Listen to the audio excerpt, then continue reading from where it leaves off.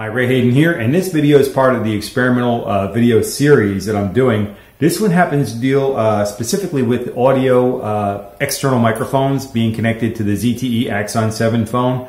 Now I've already made and I've already uploaded to YouTube a test where I took the earbuds that come with the cell phone and I used the external microphone successfully, but I had to use an alternative video application, and it's Open Camera. Open Camera allows me to select in the options for where the microphone is going to come from. There is an option for an external microphone if present. Lo and behold, the thing was plugged in correctly, so it was present and operating well, and I was able to successfully make an audio recording with an external microphone to my cell phone using Open Camera, as opposed to the software for the video application that comes with the Axon 7. Open Camera allowed me to do it.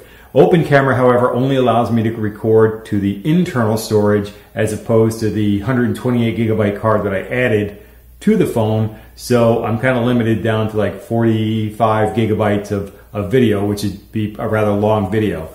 So that test was successful, and because it was, I made the decision to go ahead and order a microphone, an extension cable, and another device to see if I could use my professional microphone mixer and additional microphones, lavalier microphones, to use my professional equipment with the cell phone as well. I'll let you know how that works. I really don't think that little device will work. It wasn't that expensive, so I picked that up. I saw that first, I picked that up, and I said, that's probably not going to work, but it might not. If it does, that's fine. If it doesn't, oh well, learning experience.